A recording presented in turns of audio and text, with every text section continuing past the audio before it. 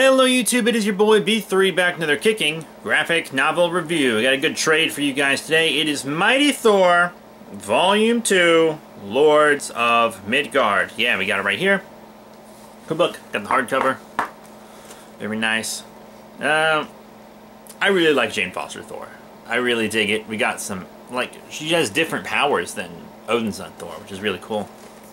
I'm going to give you the read-up of the back. The legend continues with Thor's New and Old! Loki spins a special ages-old tale of a young Odin son in action against a hulking great enemy. No, it's not who you think it is. You wouldn't like this Viking when he's angry, but what incredible impact will this yarn for the past have on the present? Prepare for corporate espionage, Marvel style, and some of the world's most powerful and evil conglomerates go to war, with Thor caught in the middle. But if Roxxon and the rest aren't enough trouble, Jane Foster must contend with a new enemy, S.H.I.E.L.D. Whose side will Agent Roz Zolomon be on? Worse still, somehow millions of lives will depend on the god of Thor saving Roxxon's evil executive, Dario Ager.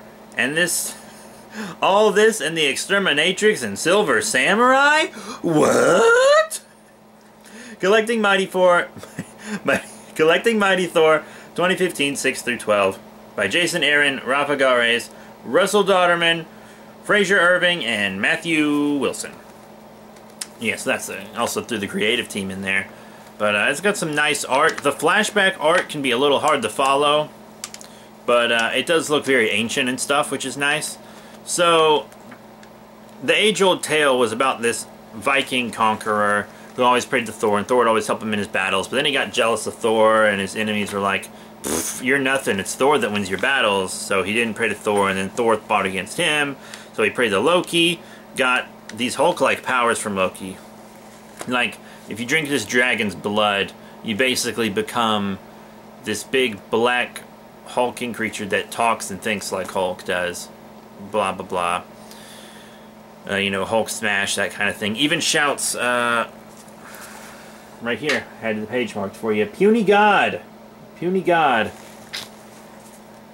The Thor defeats that, and Roxxon goes and gets some of the dragon's blood so they can have an elite squad of monsters. S.H.I.E.L.D. thinks Jane Foster is Thor, but then eventually they don't think that. I'll give you that in a second. And there's the Silver Samurai's company and the Exterminatrix's company are trying to take over Roxxon, but there's this thing where if anyone tries to do a hostile takeover of his company, Roxxon Island will crash into Wall Street and destroy New York. So it's because if he can't have it, nobody can. Pretty crazy stuff. It's a fun book, though. So, this is a pretty well-known fact by now. Thor's hammer, Mjolnir, can turn into Jane Foster, and then like Thor can see through Jane Foster's eyes and vice versa, and anything Thor thinks Jane Foster will know. And she used that to protect her secret identity and also save her life from a Midas bullet. Some pretty cool stuff. And then she ends up in this library where this ancient little fairy dude tells her about how the hammer was really created. And it turns out like this ancient cosmic sentient storm is trapped inside of it. So that's really cool. So the hammer is definitely alive. Then we got like a real nice definite origin for the modern hammer. And Agent Solomon knows her secret identity. She revealed it to her. And it's just a fun book. You know, it's got some nice little laughable moments, but it's also, you know, tough and serious, and I really dig it. It's a fun book. 25 bucks, $5 of it is paying for the hardcover, but it's still kind of thin.